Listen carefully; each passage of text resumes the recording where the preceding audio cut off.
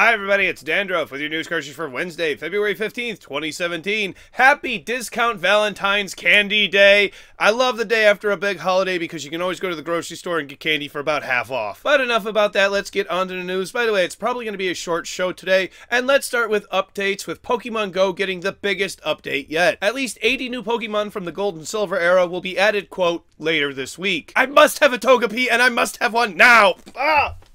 Let me know which is your favorite Pokemon from Gold and Silver in the comment section down below. The things I do for internets. Lucio has moved off of Overwatch's public test realm and into the main build. You can unlock him for 15,000 gold or $9.99 US or your regional equivalent. In other Blizzard news, balance changes are coming to 2 Hearthstone cards in the form of nerfs. Small-Time Buccaneer will have his health reduced from 2 to 1, and Spirit Claws will have its mana cost increased from 1 to 2. A new game has been announced called Mothergunship. It's a first-person shooter mixed with a bullet hell game, and it's releasing late this year on December 29th for PC, Xbox One, and PS4. This is the Police from developer THQ Nordic is no longer going to be a PC exclusive, as it's coming to PS4 and Xbox One on March 22nd. Hey look, a trailer that's not for Injustice! Nintendo has put out this rather basic trailer for Mario Sports Superstars. What the trailer lacks, the game looks like it will make up for, as it features 5 different games, most from already successful Nintendo franchises. Let's see, we got your soccer, we got your baseball, we got your tennis, we got your golf, and we got your horse racing.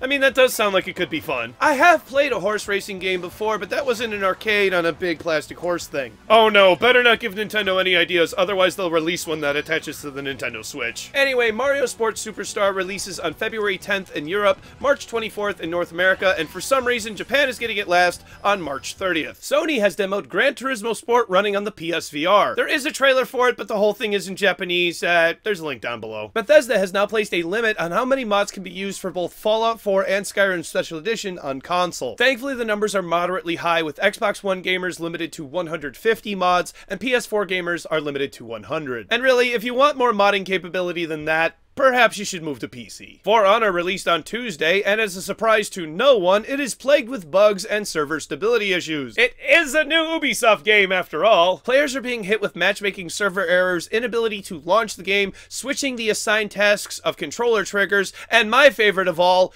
inability to quit the game. Oh no, it's dot hack all over again. Yeah, I got a little anime humor for you there. This does go deeper than the issues with the game itself, as some people who bought retail copies of For Honor's Deluxe and Gold editions did not receive the additional content they paid for. It seems PS4 gamers are the most affected by this, though the article I'm referencing does say that Xbox One players are affected too, and I'm not sure about how affected PC gamers are. Ubisoft is completely aware of the issue and are working on figuring out what is causing it and then fixing it. In other Ubisoft game news, Watchdogs 2 has had a slight addendum to its ending. 2 NPCs talk, and it seems to point toward a location in London, and many are suspecting this is pointing towards DLC for Watch Dogs 2, or possibly the setting for Watch Dogs 3. Either way, I think a setting in modern-day London would be a great idea, but let me know your thoughts in the comment section down below. Moving on to EA, who is offering a free 1-week trial of their Origin Access subscription service on PC. Personally, I feel as though this isn't really that bad of a deal. It's only $5 a month, and you have access to around 40 games. They do keep adding more games to it, and you can cancel whenever you like. If you want to try it out for yourself, there's a link for that down below too. Microsoft has revealed when they will hold their conference at E3 this year, and it will be on Sunday, June 11th. Sunday?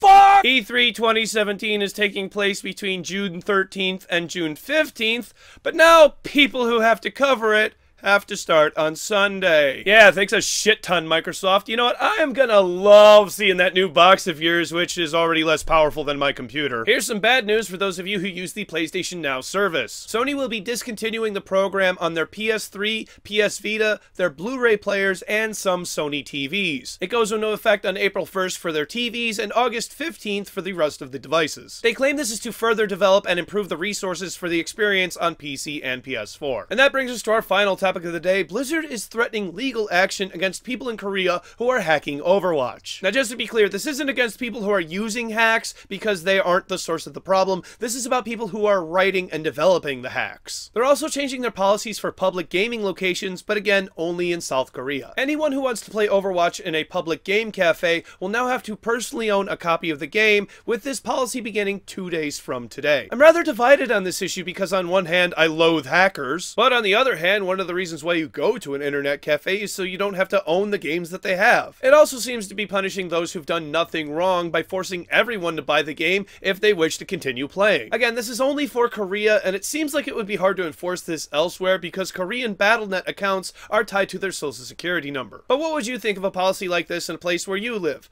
Assuming, of course, it would be enforceable. Let me know in the comments down below.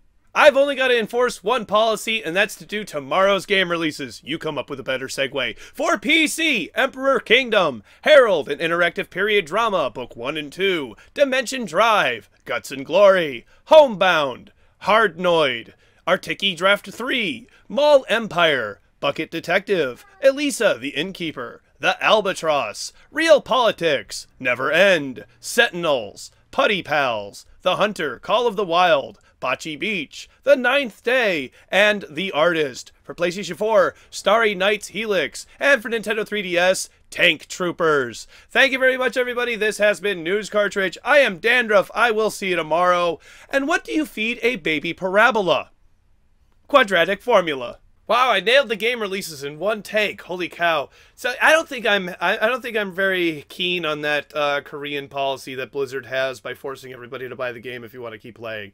I don't think I like that, even though it does seem to have some benefits, anti-hacking stuff. They say they're going to do some VPN monitoring, which is monitoring. That is, sorry, VPN monitoring. I don't know how they're going to do that. I don't know if that's in their capability or within their rights, because, you know, international laws and shit. I don't know. They know what they're doing better than I do. I just make videos on the internet. Speaking of which, social media links are over here. Click over here for subscribing. Subscribing over here. Subscribing over here. Yesterday's episode over here. Bye.